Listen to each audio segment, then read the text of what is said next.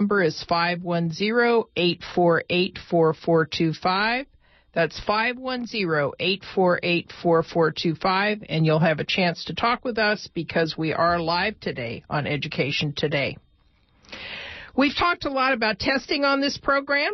A new piece of news, California lawmakers have proposed to suspend the STAR tests, which are the tests that have been recently given in California, and instead to use an advanced version of a Common Core test, a test on the Common Core standards. Their argument is that students are preparing to deal with the Common Core and that a test, kind of a pre-test or a pilot test on the Common Core standards would be more useful than the standardized test that's currently given.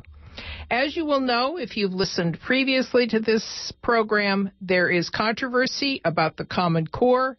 Many educators are happier with the Common Core than they have been with the previous basis for standardized test because it's more conceptual and more broad, and people feel they can teach better to it.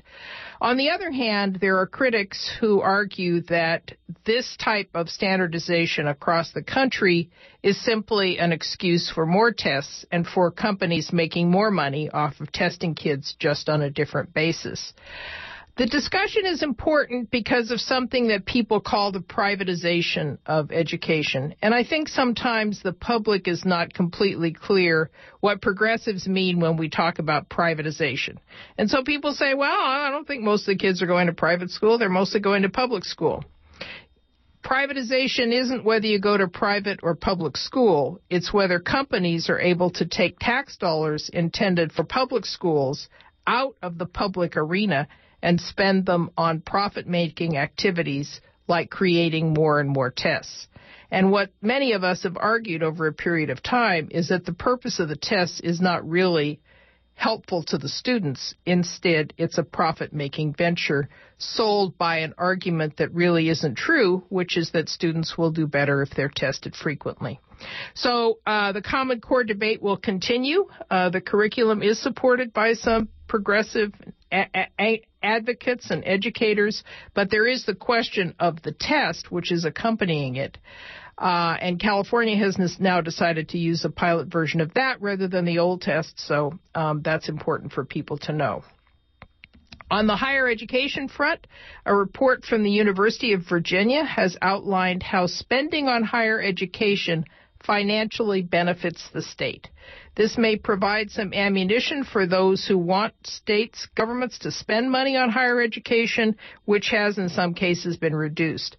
A study by the University of Virginia's Weldon Cooper Center for Public Service shows that the state's economy receives $17 in new economic activity, and the state government gets $1.29 in additional tax revenue for every dollar spent on Virginia's public university system.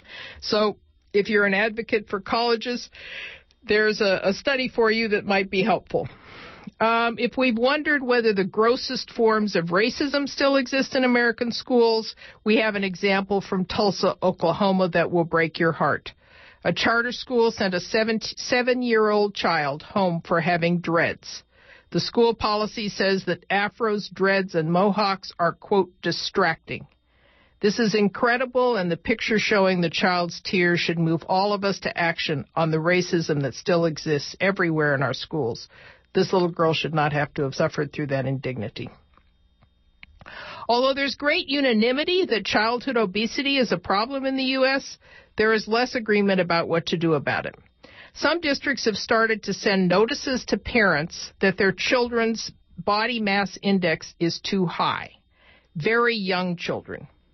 But experts on reducing childhood obesity are criticizing this approach, saying that it may actually increase bullying and the negative feelings that children often have when it comes to, which may lead to their overeating in the first place.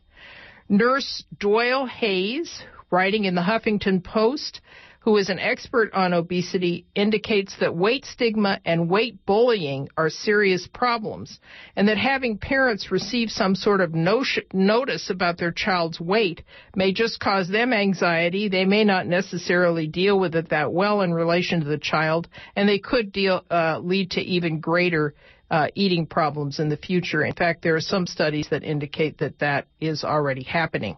So the critics are arguing that the approaches need to be well-funded and well thought through so that we don't just increase the misery that children may already suffer if they are overweight.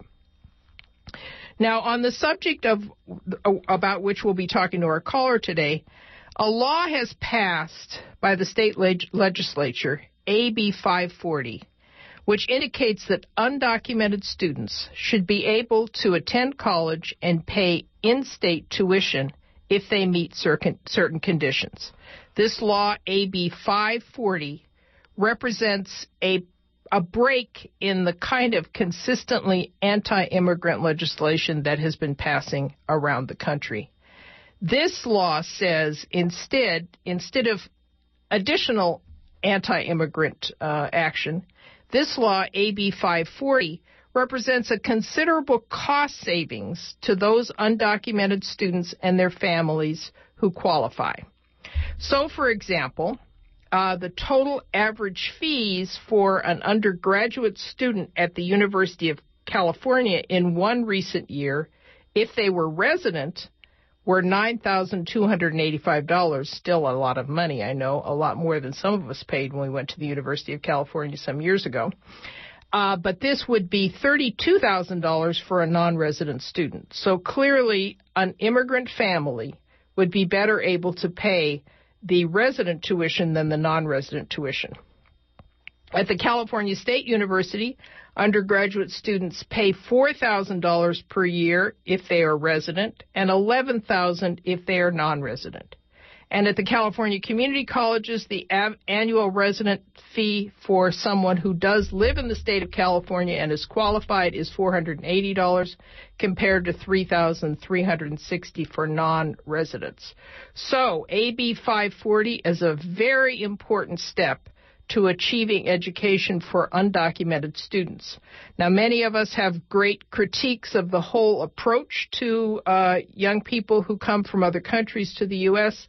Some of us want to point back to the Treaty of Guadalupe Hidalgo, which unfairly took this property from Mexican people a long time ago, and we want to question whether there should be even terms like undocumented, illegal, alien, and so on. Perhaps we're all alien from somewhere.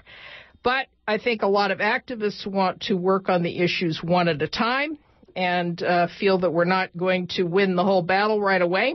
And so this matter of children being able to be educated when they reach college age is an important victory. Some of the qualifications that the young people have to have in order to meet the criteria to receive resident tuition, and as opposed to non-resident tuition, is that they have to have attended a California high school. They have to have attained a GED. So they have to have been at a California high school for 3 years or more, and they have to have graduated from high school or have attained a GED or passed the California high school proficiency exam, and they have to register, be currently enrolled in an accredited institution of higher education. And then they have to file a plan saying they're going to file for residency, and those are the basic qualifications.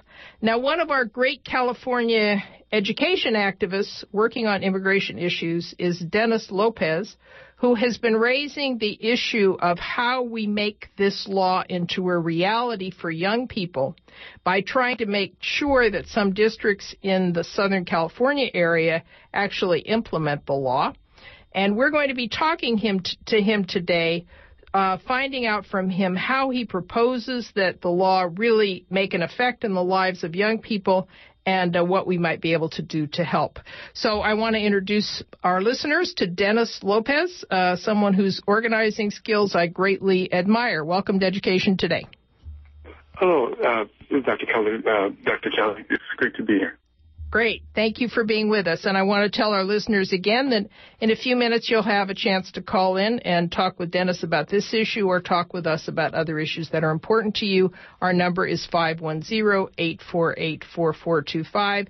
You're listening to Education Today on KPFA, and this is Kitty Kelly Epstein, your host.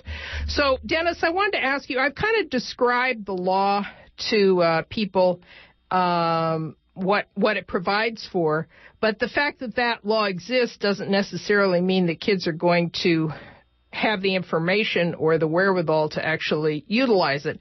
So I wonder how you propose that families will get the information to know that their children are eligible and be able to actually utilize the law. And should school districts have some kind of responsibility for that outreach? Yes, thank you. I'd like to take one step back and mention that the United States Supreme Court decided in Plyler versus Doe in 1982 that undocumented immigrant children have a right to a public school education from kindergarten through the 12th grade in the United States of America. That's in every state, of course. And it was 2001 that the legislature passed AB 540, and it was signed into law by then Governor Gray Davis. But it's been in effect since January 1, 2002. So this is a law that's now over 10 years old, 11 years old. It also was able to pass muster with the California State Supreme Court, who ruled unanimously that AB 540 should be upheld. There are two other laws that were passed by the legislature and signed into law by Governor Brown in 2011. Those two laws are known as the California DREAM Act laws. The first, AB 130, enables undocumented immigrant students, including those who qualify for, or actually they must be those who qualify for AB 540 that you described in detail. Those students are eligible now for private scholarships that are controlled by public colleges and universities, the community colleges, the UC campuses, and the California State University campuses. The other DREAM Act law, AB 131, also passed in 2011, signed into law by the governor that year, and coming to full effect in the case of AB 131 in January 2012. That law enables AB 540 qualified students to be eligible for the Cal Grant programs and for all other state forms of financial aid. Now, this includes students who are undocumented immigrants, but and as such, they're not eligible for federal financial aid. So your question, and I'm sorry to have to take a couple steps back in giving you that intro, but your question as to how students and how parents can have access to that information, I would refer you to, and your listeners, to the website for the California Student Aid Commission. That's the California Student Aid Commission. They can Google that and get that website. And there they can find information in English and Spanish on AB 540, the California DREAM Act laws, and the California DREAM application.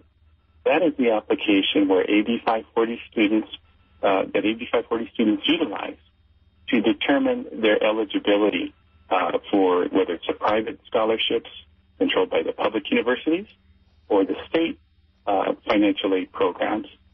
So that is one very important source of information in English and in Spanish. Secondly, there is a wonderful organization in the Bay Area that's called Educators for Fair Consideration. There you can find a host of downloadable information that can help students and counselors.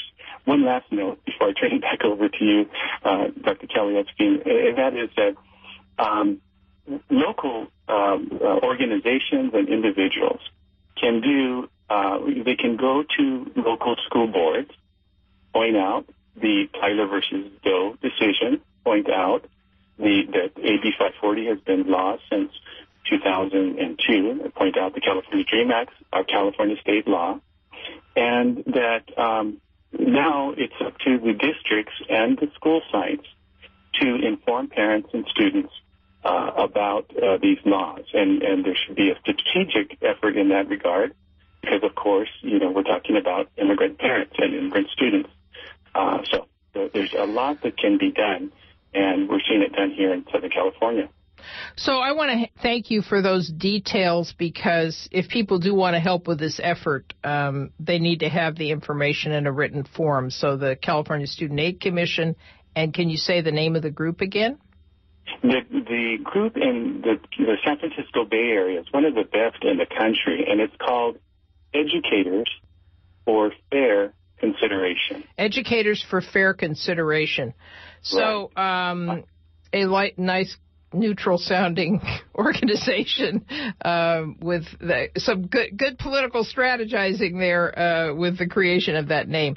So people can help by doing those things. And when I learned about your work, Dennis, I contacted a couple of school districts' press offices to ask them what the districts were doing to provide the kind of information that young people need. I have not received any responses yet. I wonder if that means that they're not doing much and maybe they'll hurry up quick and do something. I don't know.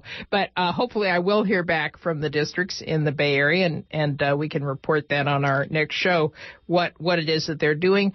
Since we have a lot of activists among our listeners, I hope people will take this issue on, and whatever city or district you're in, go to a school board meeting or email some board members and ask them what actions the district is taking. Even if they're doing a little bit of something, probably some public scrutiny of it would encourage them to do more. So, Dennis, are there people who are doing, I know you mentioned one organization, but are there people that are really doing the kind of organizing that you think needs to be done in order to make youngsters know about this? And how big do you think the problem is? I mean, do most kids know and their families know and it's just a few who don't, or is there a widespread need for more information? Well, I would say basically there's two general areas that activists and concerned folks can focus on. One is looking at school districts and seeing what the secondary schools, middle schools, and high schools are doing to inform immigrant parents about the California DREAM Act laws and AB 540. And also they should review their procedures, not only in providing information to parents, but in assuring that their staff and faculty that deal with immigrant students, that serve immigrant students, are themselves fully trained. So they should seek out this information, again, from the California Student Aid Commission and from Educators for Fair Consideration, and make sure all their counselors and others, like AVID and other programs that serve students, that they're fully briefed and trained on these laws and how they're being implemented. So there's this. The first thing is the strategy that districts and school sites have to give this information. The second thing is that there can be, in a community called Moreno Valley, in 2009 and 2011, Spanish-speaking parents organized what they called El Foro Educativo, which was a volunteer effort where Spanish-speaking parents wrote to vice presidents of local UC and Cal State and community college and school district and said that they were organizing a community forum and asked that each of those entities I just mentioned provide Spanish-speaking professionals who are expert in admissions and in financial aid. And in both cases, in Moreno Valley in 2009 and 2011, there were over 400 Spanish-speaking parents that attended, and they were able to get information through oral presentations to panels of AB 540 students and parents of AB 540 students that showed how those parents and students accessed what was available then. What's different now is that we have the full implementation of the California DREAM Act law. So now these students can be able to get, as I mentioned, the private funds controlled by the public colleges and universities and the state funds, the Cal Grant and other state financial aid programs. But I think you applied in one of your questions, how do parents know? So parents know because the school districts can and should implement effective practices for the full and efficient implementation of AB 540 and the California DREAM Act laws. And then local community groups, church groups, or a combination thereof can ask the UC, CSU, and community colleges and school districts to come to a community forum where people with the appropriate language skills and expertise from those educational institutions can provide specific information on how, at the local level, these students and parents can apply for these financial aid programs and for admissions. So these processes are complicated. They can be confusing for people. It's hard for English-speaking students who are already citizens to get financial aid often just because the whole process is so difficult. So actually, I think all students need additional assistance, and especially those students who are having to navigate a whole new set of laws and requirements.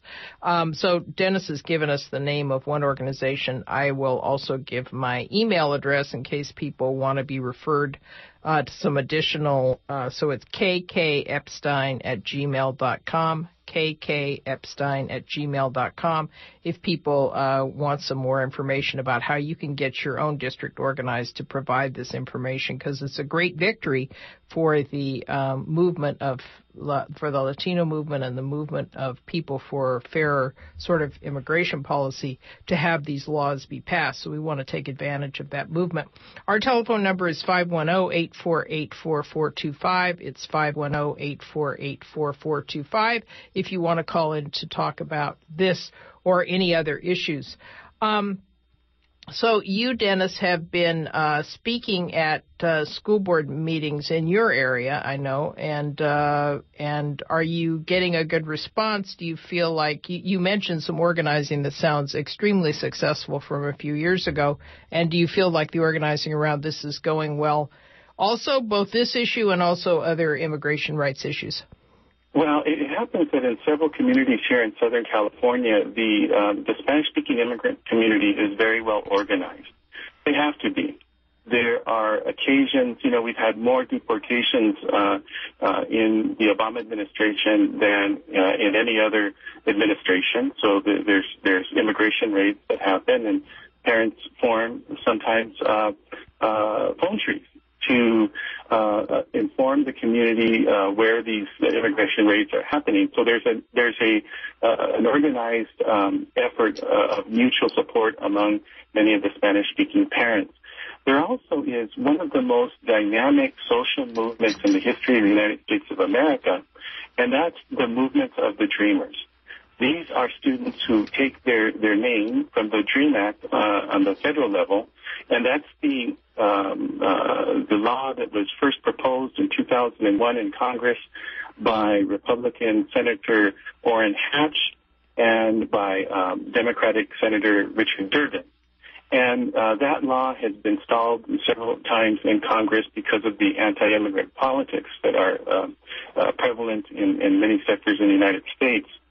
So these parents, out of sheer daily necessity, and their children, the Dreamers, they out of necessity have organized. I also would like to refer you and your listeners to the June 25th edition of Time magazine, June 25th, 2012.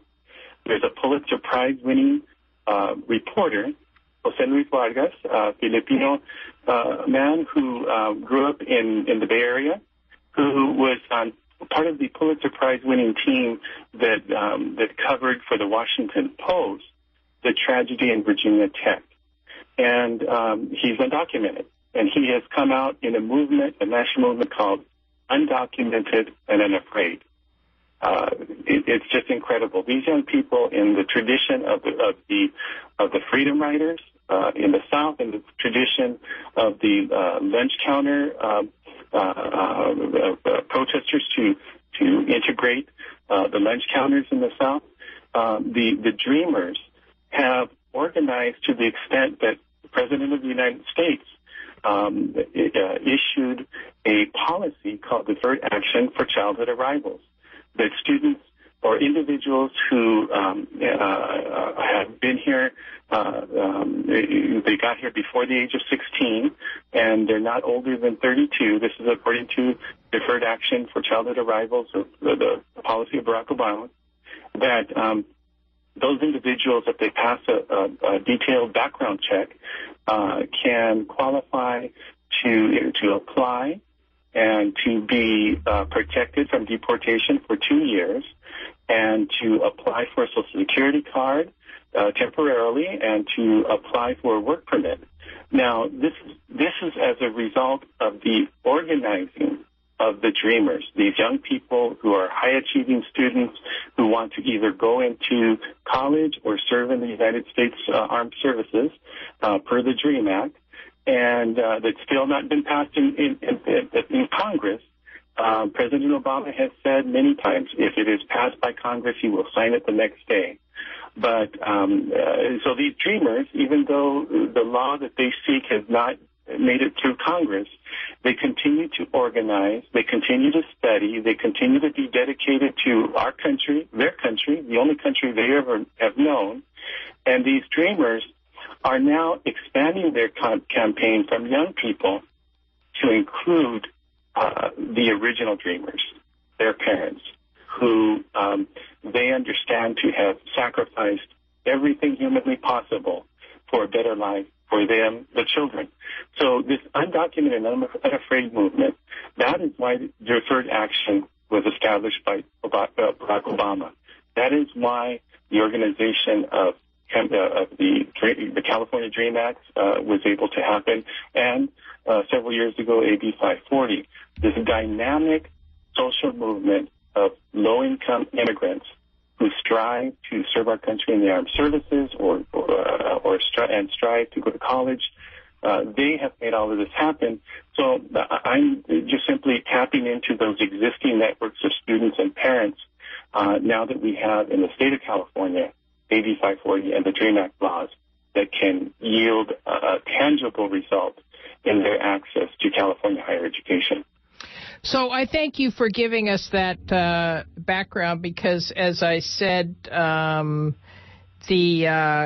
we have a lot of activists who listen to this program, and everybody, no matter whether they're teacher, parent, student, or whoever, can help with this effort by making sure that the city that you're in pays attention to the information that young people need, and also to our own ability to change attitudes around these issues.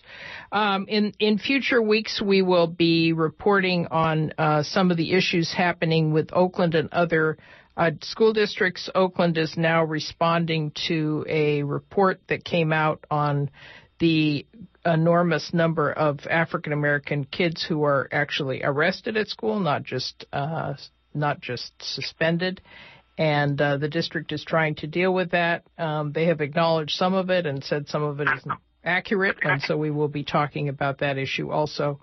I also want you to know that we have been requested to announce to our audience that the Emiliano Zapata Street Academy, which is a wonderful social justice-oriented public school, which has been around for 40 years, is still accepting applications for young people who need a small and friendly high school to go to.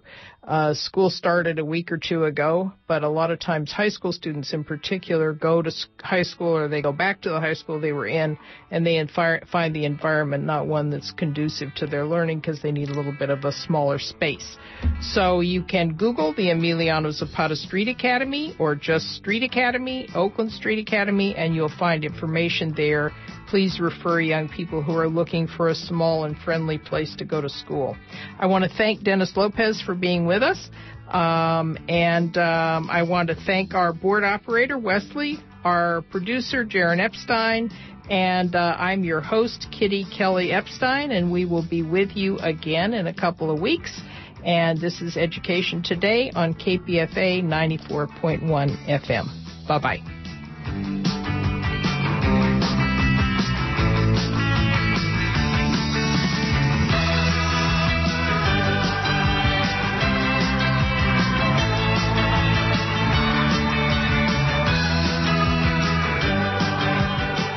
and you're listening to 94.1 KPFA in Berkeley, also 89.3 KPFB in Berkeley, 88.1 KFCF in Fresno, and online at kpfa.org.